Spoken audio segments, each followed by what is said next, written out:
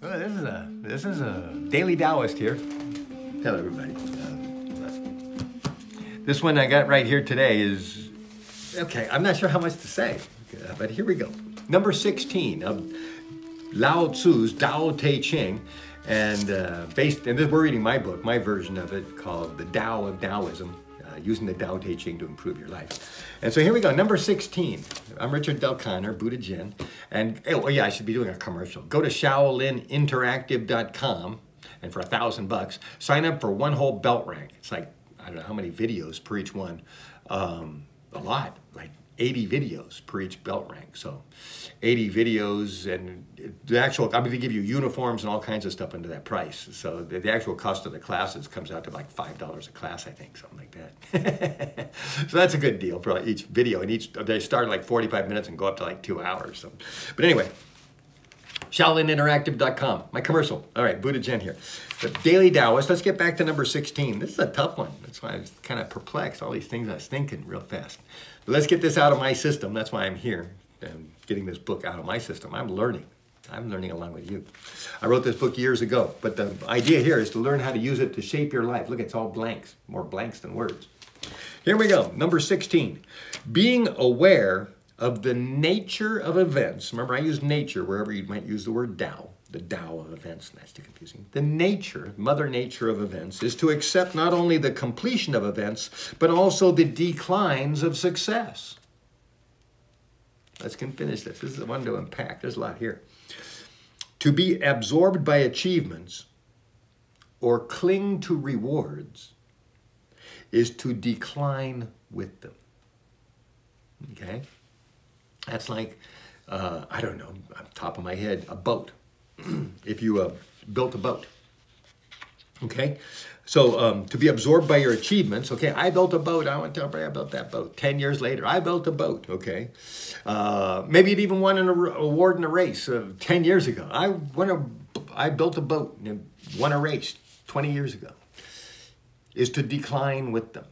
Okay, well, maybe that year, that was great. The next year, was like, yeah, that was last year. What are you doing this year? Well, I'm talking about last year, 2 years later. 2 years ago, yeah, we already told us. 3 years later, hey, I built that boat that won 3 years ago. Yeah, I know, we already told us, okay? And you meet somebody 10 years later. I built a boat and it won a race 10 years ago. Oh, okay, good.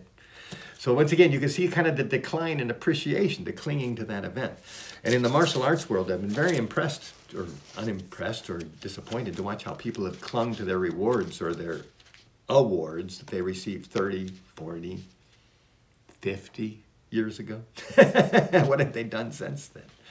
So anyway, yeah, it's kind of sad. So you got to move on. You got to keep getting new awards, new rewards, like an actor. So what if you won an Academy Award in 1989? You know, it's 2020 now. What are you going to do now? Well, you're retired. Okay, well then that's fine. Let's. Okay, if you're not going to do anything, then good. That's time to look backwards. But if you're still moving forwards, then let's keep looking at you today and forward, okay? Okay, so let's read that one more time. Being aware of the nature of events is to accept not only the completion of events, okay, building the boat, and maybe winning a race, but also the declines of success, okay? To win is great, but if you're not going to keep winning, then the new winners, you know the winner. Okay, to be absorbed by achievements or cling to rewards, or awards, as I put it, is to decline with them. Okay, and even a reward. Hey, I made $1,000 off that race. Okay, well, what's that worth now? Well, if you invested it, but don't get corny. All right, that $1,000 is gone. You spent it.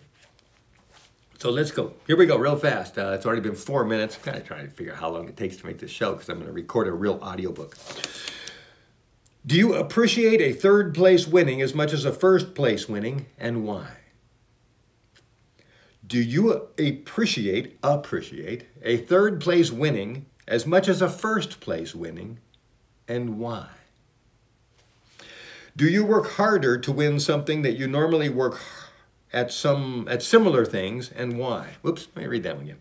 Do you work harder to win something than you normally work at similar things, and why? Oh, okay, so if you want to win something, do you work harder at it than something else you do very similar? Okay, but in order to win, do you work harder? How quickly do you move on to another goal? when one goal is completed? How quickly do you move on to another goal when one goal is completed? How do you know when one goal is completed? How do you know when one goal is completed? How do you decide what your next goal is? How do you decide what your next goal is? How obligated do you feel about continuing what you're already successful at? I remember I told you about people that ride that old success. How obligated do you feel about continuing what you've already been successful at? That was one of the things I was explaining in a previous podcast. I didn't want to become successful at being a television repairman because that success was going to hold me back. It wouldn't propel me forward. Not where I wanted to go.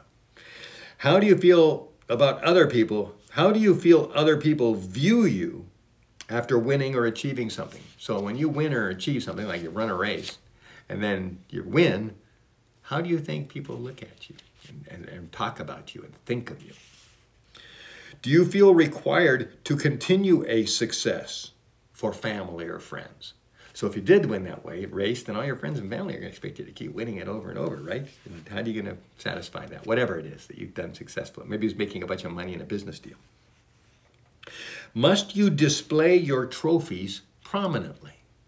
So, do you feel compelled? Do you have all your stuff out? I do have some of my stuff out, but it was kind of interesting as I was putting it out. I was kind of realizing how I was kind of saving certain things for when I was a senior and I was retired. And I thought, hey, I'm a senior. I'm not retired, but I think I'm 66 years old. I was planning on packing this stuff 10 years ago because I thought I was going to retire at 55. I thought that was going to be over the hill. And here I am, 66, starting a Kung Fu program, ShaolinInteractive.com. I've also got some free website, the first 5 classes. You can go to ShaolinKungFuBeginner.com and take those. And then retake them at ShaolinInteractive.com and keep going for 190 videos. Okay, so where are we? And you only get like 3 a week. So it's going to take you a long time. Think of it as a lifestyle.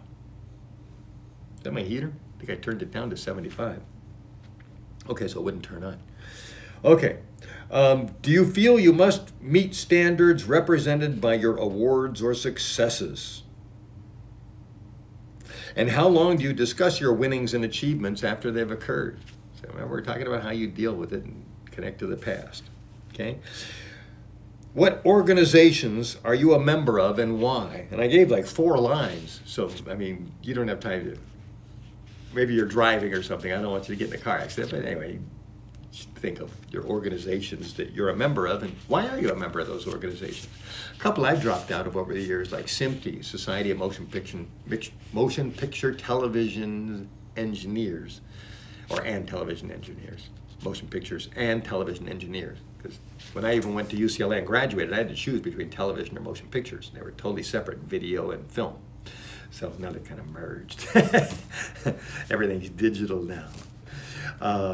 But you had to go one way or the other. But SMPTE, that Society of Motion Picture Television and Television Engineers, I used to be a member of. When I graduated UCLA, I was part of that. And I had to think, well, gosh, I'm not really working in the industry anymore in the 90s, you know, and I had to pay annual dues. It was only like $30, but when you really get poor, it can seem like a lot of money. Sorry, I digress. Where are we? What organizations are your... Okay, which of these organizations no longer serve a useful purpose for you? I just answered that one for me, you personally. What organizations would serve you better that you're not a member of? Okay, so rethink that. You know, things have changed. I do Kung Fu, so I've been looking for Kung Fu organizations to join. And I found a few of them. And most Kung Fu people, I guess, are kind of poor like me, and so they're not putting out a lot of members, because it takes a lot of money to run an organization, and then when you throw those banquets, you got to pay like $50, and $50 for a dinner is way out for me, and then to contribute to the organization so they can do some paperwork and letterhead. I don't have that money to help them. Not that so I don't begrudge them for wanting membership fees and to pay for these annual banquets. I just looking forward to being able to afford them. And then I'm going to join some.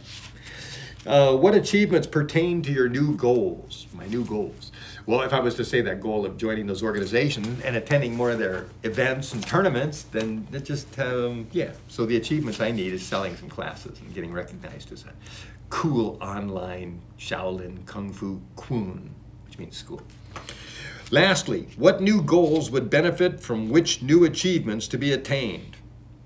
What new goals would benefit, okay, so what of your new goals would benefit from these new achievements that you want to attain? Gee, that was a complicated question. So in other words, well, you got to look at that. You got to look at them snowballing. You finish one movie as an actor, you got to start thinking of the next one. You don't just start talking to everybody about that movie you made 10 years ago and keep talking about it. You got to go on to that next goal. So if you can, you want to leverage each achievement to kind of springboard you into the next one. So, hey, this movie I'm in, you know, it's like this movie, you know, so you're already pitching for your next movie before you even finish it. And then when it's done, you know, hopefully you did a good job and you want to hurry up and get a job while everybody's excited about it, because a year later it's like, oh yeah, you made that movie a year ago. Didn't do anything since then. So, you know, you want to kind of keep moving forward. There's my suggestion. That's how you want to be a Tao. The Tao of an actor is really to keep moving and not just keep talking about that one movie you made. You know, you just want to keep moving. No matter how good a movie you make, or even if you get an Oscar, you can't look at that as your peak. It's just another movie you make. You got to keep going down the line. Okay, but you obviously leverage them, you know, use the Tao to play with them. Here we go. The Daily Taoist, Buddha Zhen here. See you on our next Daily Tao.